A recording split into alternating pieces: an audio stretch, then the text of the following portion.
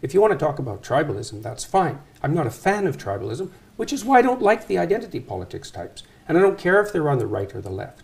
I think the right-wing use of identity as the primary marker for human categorization is as reprehensible and dangerous as it is on the left.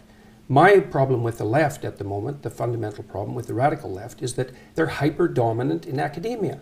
And that's not good. And that's not my opinion. You can go look at Jonathan Haidt's data and see for yourself. And he's as moderate a person as you could hope to find, and probably less prone to anger than me. And I agree with you. I find a lot of students phenomenally irritating, but I would question how much power they have in contrast to the things that I find more worrying that are happening in the world today, right? Or even the professors, right? Even professors. 20-year-olds don't have that much power, but they're not 20 forever. 10 years later, they're 30. And 20 years later, they're 40.